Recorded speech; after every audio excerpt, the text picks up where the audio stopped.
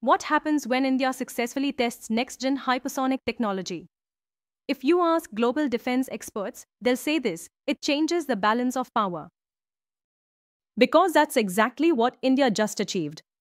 For the first time, India has successfully conducted a 120-second ground test of a Scramjet engine, a breakthrough in hypersonic missile technology.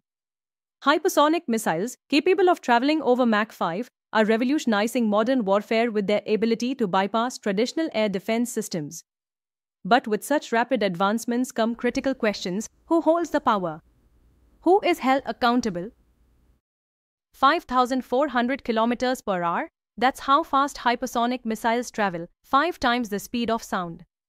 So why is this happening now?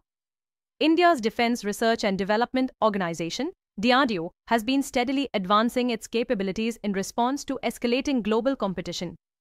This Scramjet breakthrough positions India alongside the USA, Russia, and China in the hypersonic race.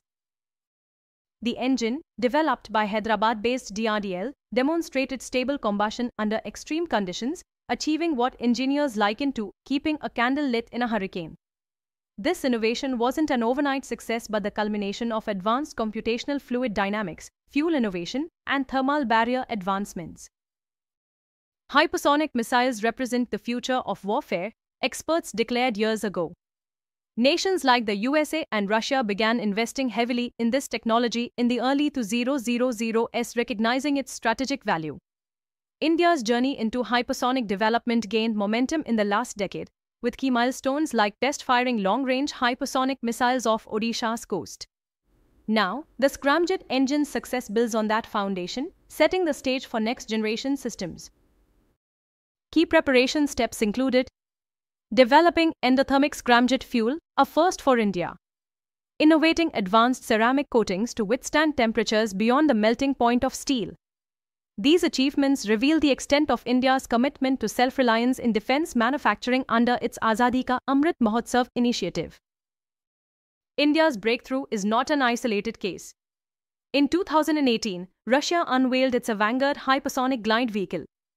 In 2021, China conducted hypersonic glide tests that reportedly circled the globe.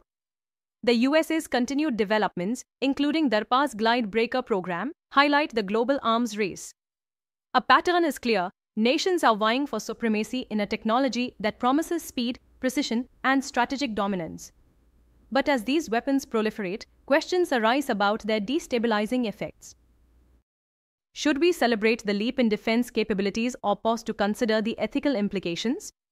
What alternatives exist for de-escalating this arms race? India's success with the Scramjet engine demonstrates its engineering prowess, but the ultimate cost of this innovation, strategically and morally, remains to be seen. In a world racing toward hypersonic supremacy, the question isn't just who gets there first, but at what price?